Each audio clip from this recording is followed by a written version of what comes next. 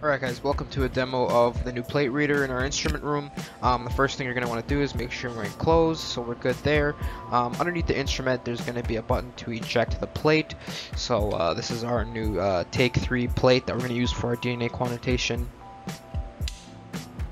If the computer's sleeping, just hit the power button to wake it up. There's no sign-in password. Then you can go ahead and run the Gen 5 software.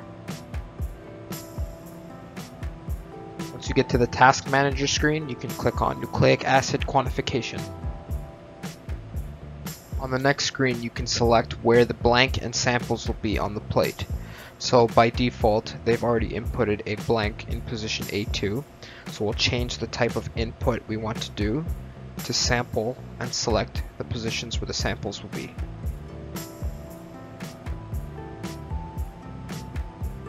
So next, all we need to do is load 2 microliters of the blank, which in this case is molecule water, and 2 microliters of each DNA sample into the corresponding positions on the plate.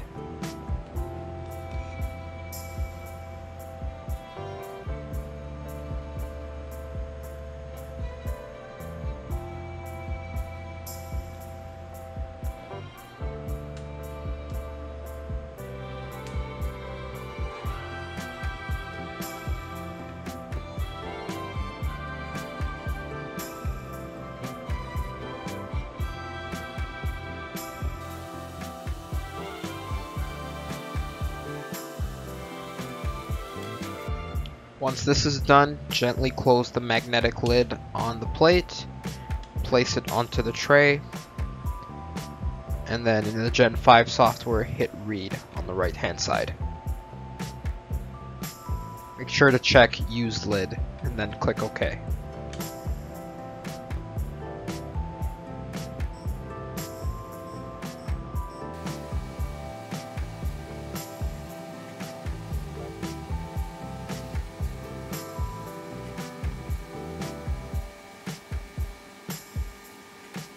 After a short wait, the instrument will start taking measurements of each sample, and you'll be able to see the plot of optical density versus wavelength on the screen.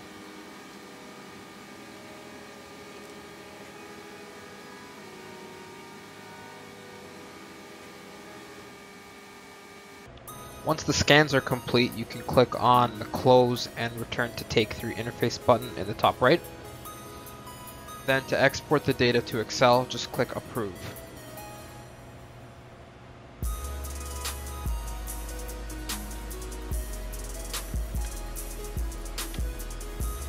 In Excel, you'll be able to see the concentration of DNA for each sample, as well as the 260 to 280 ratio. You'll also be able to see the results for your blank. And then you can also see the raw data by heading back to Gen 5 and clicking on End of Batch, which will present the data in a concise table.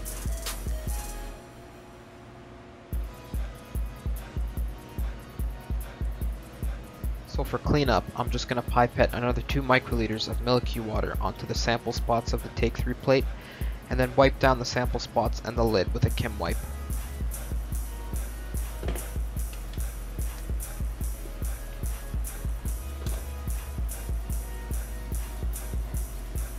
And that's about it. Thanks for watching.